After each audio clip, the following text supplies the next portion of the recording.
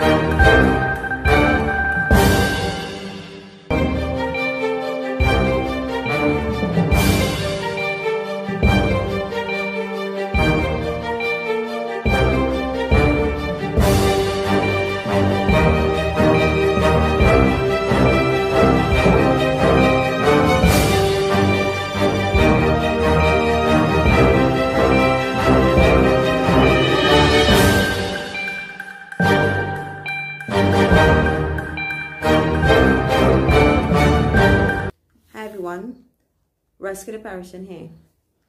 In Matthew chapter 9 verse 21 it says, "For she said within herself, if I may but touch his garment, I shall be whole." Father, you continue to place your word upon our hearts. Help us, Lord, that your word may gain preeminence in our lives. Help it, Lord, to germinate and bring forth fruit. Continue to be with us in a very special way. In Jesus' holy name we pray. Amen. Our little thought for today. I'm reading from the book, The Ministry of Healing, under the 4th chapter, which says, "It was a poor woman who spoke these words. A woman who for 12 years has suffered from a disease that made her life a burden. She had spent all her means upon physician and remedies, only to pronounce uncurable. But as she heard of the great healer, her hopes revived her thought. If only I could get near enough to speak to him, I might be healed." Christ was on his way to the home of Jairus,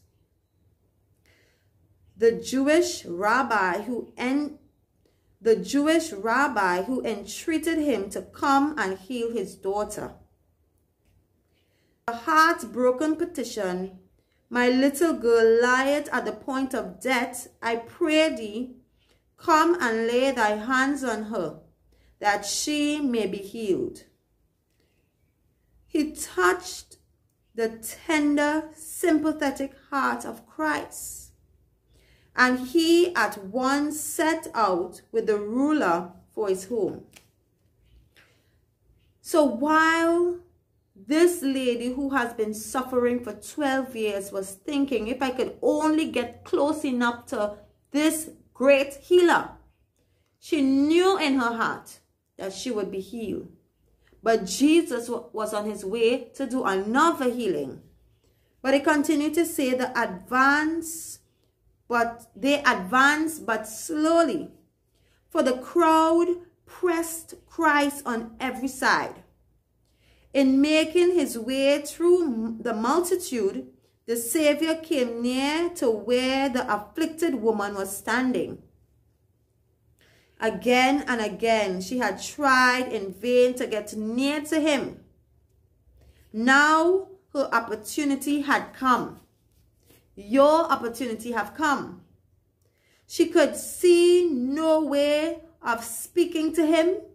She would not seek to hinder him or to hinder his slow advance, but she had heard that healing came from a touch of his garments, and fearful to of losing her one chance for relief, she pressed forward, saying to herself, if I may but touch his garment, I shall be whole.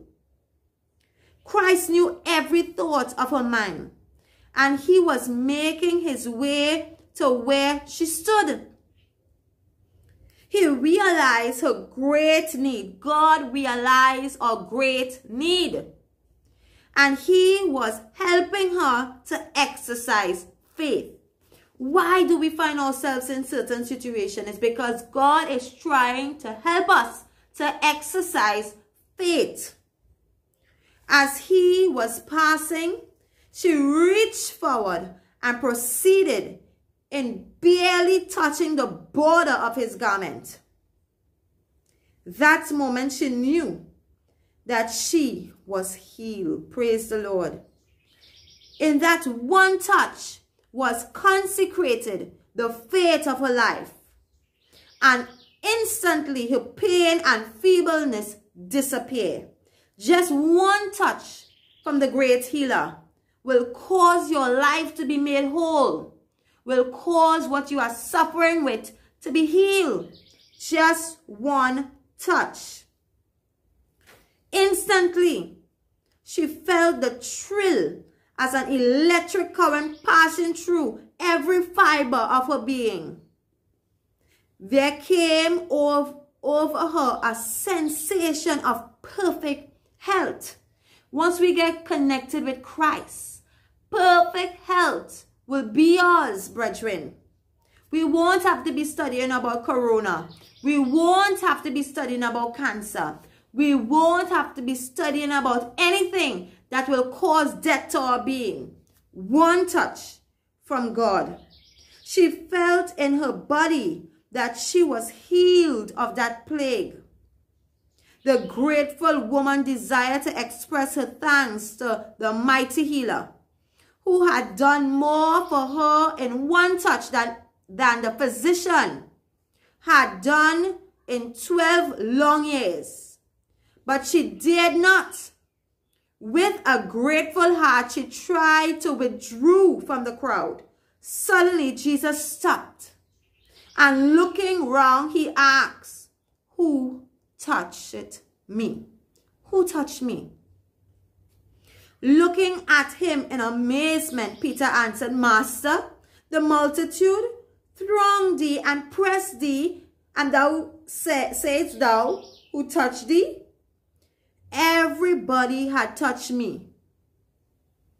Jesus said, for somebody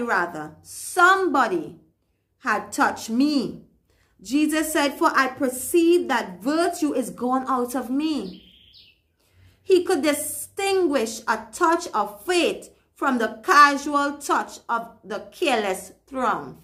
God knows the touch of faith. When we start to exercise faith, brethren, God can distinguish that of any careless touch. And that is very important. Someone had touched him with a deep purpose and received answer. Christ did not ask the question for his own information, brethren. He had a lesson for the people, and that is the lesson for us today. He had a lesson for the people, for the disciples, and for the woman. He wished to inspire the afflicted with hope. God wants us to exercise faith. He wished to show that it was faith which had brought the healing power. The woman's trust must not be passed, but without comment. Her trust must be recognized. God must be glorified for her grateful confession. Christ desired her to understand that he approved her act of faith. We know that once we exercise faith, brethren, as small as a mustard seed, God said we will be able to move mountain. What mountain do you have in your path today? Is it a financial mountain? Is it a health mountain? Is it a mountain that we need to trust more in God? Is it a mountain that we need to pick up his word more? Exercise faith, and we will get the hand of God to move, brethren. The reading goes on to say, God must be glorified by her grateful confession. He will not have her depart with a half blessing only. She was not to remain in ignorance of his knowledge of her suffering and his compassionate love. And for this approval of her faith in his power to save to the utmost all who come to him. God wants for you to touch him with that touch of faith today. That he will be able now to move in your situation. That he will be able now to reach you where you are at. God wants you to have that faith and that trust in him. Jesus came as a perfect example and show us how to walk. Let us look at that great example and follow him every step of the way, brethren. God wants you, brethren, to touch him with that touch of faith. So the question God wants to say today, who touched me? Father, continue to add blessing upon your word. Touch that person today. In Jesus' name we pray. Amen. If you have any prayer requests, brethren, feel free to comment below this video, or also you can private message me and let us lift up your situation towards God today. God bless you.